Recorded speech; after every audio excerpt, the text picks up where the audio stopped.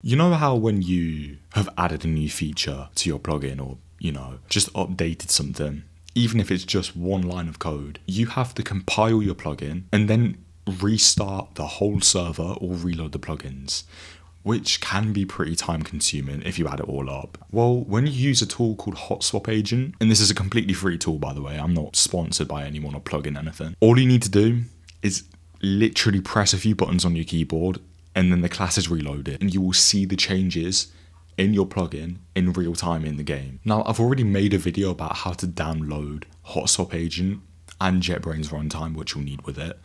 And that should be in a card in the corner at the moment. Watch that either now or after this video because, you're gonna need it. But when you've done that, I'll show you how to get it set up specifically for Minecraft development. So you're gonna wanna go to your IDE. Don't mind this is just for testing. And I already have my server running, just shut that down. And then you wanna go to the run/debug configurations, make a new one, jar application. But I've already done it, so I'll just show you what I've done. So I'm going to delete that and go as this. Right, so the path to your jar should be the path to your server jar. So, whether that's Spigot, Paper, I'm using Purple, which is a performance fork of Paper, a performance fork of a performance fork, yeah, I know. And then your working directory needs to be the directory that your server jar is in. So basically this, but without the Purple 1, 2, whatever. Otherwise, you're just going to get a bunch of server files in whatever directory it is working in, and you don't want that because it won't be the same server that you're working on, and that's just not what you want. And then these VM options, I explained them in the video. Please go and watch that because it will be too lengthy to explain here.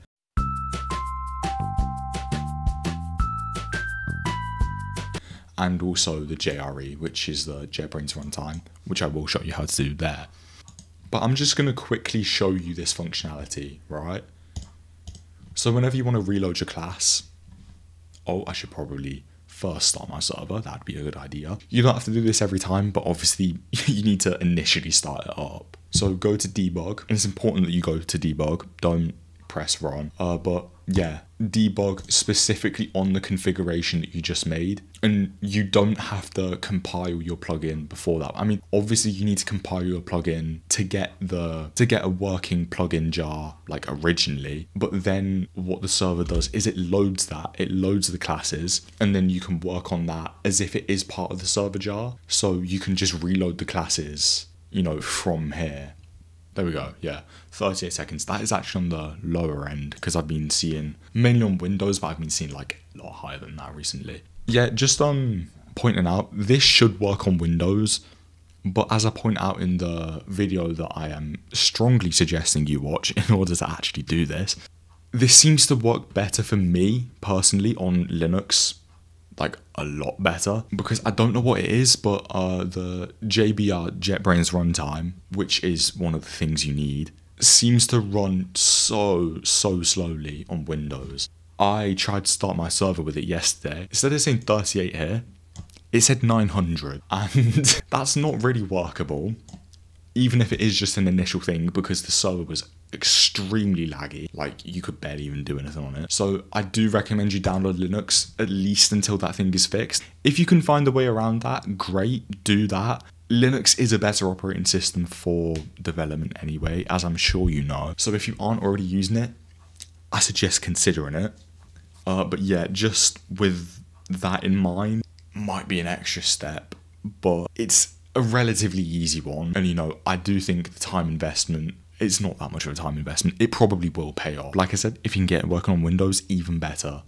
So what you want to do to reload a class is Control, Shift, and then F9. And as you can see, it's compiling there. And here it says loaded classes are up to date. That's fine. We should expect that, if they actually are up to date. So let's make a change here. Well, actually, no, first let me show you what this does so I can show you that it actually has an impact in the game. If I do get ping, here, it says hello world. Now just comment this out so it won't say hello world anymore, and it'll actually get on with the main function of the command.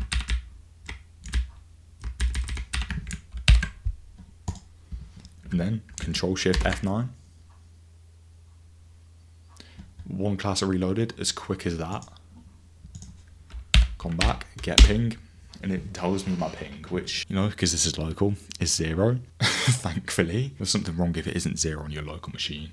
But yeah, that was a lot quicker, I think you can see, than, you know, even reloading your plugin, which is quicker. It's not, you know, as good as restarting your server, because some plugins don't accept that. But even then, the basically the quickest alternative, it's better than that. So I really suggest that you do this. Just a quick little shout out as well. Yeah, so this guy, Kangako, I'll leave a link to his video in the description. He originally gave me the idea for this. He has a more primitive version of this, which uses a pretty outdated framework, like methodology, whatever, and it's extremely limited, so you can't like delete or restructure methods in your code really. But with this, theoretically there should be no limits. This guy originally put me onto the idea that yeah, you can hot swap your plugins, which is an amazing idea. I don't know how I didn't think of that earlier, especially when I was spending so much time restarting my server, but can't get that back anymore. I wish I could, but you know, that's life. Bro, I could have got so much more done. Yeah, but thanks to this guy, I've dropped him a little subscribe because he helped me so much with this idea. But yeah, I think that this method of doing it is 100 times better. Maybe I'm exaggerating a little bit there, but yeah, no. So if you want, check out this guy's video as well. It is a pretty outdated way of doing it. No, like, hate to the guy or whatever, because this is a really good idea. But it's just this, in my opinion, is a much better way of doing it. Right. I've been yapping a lot this video, but yeah, I do hope this saves you a significant amount of time. I hope you have enjoyed it. If you know, you do like this, please leave a like and subscribe, because I have spent like the last few days trying to get this to work, because I can't really find much on it. You know, if you would, leave a like, subscribe, let me know if this has helped you in the comments, and I hope that I'll see you in the next video. See ya.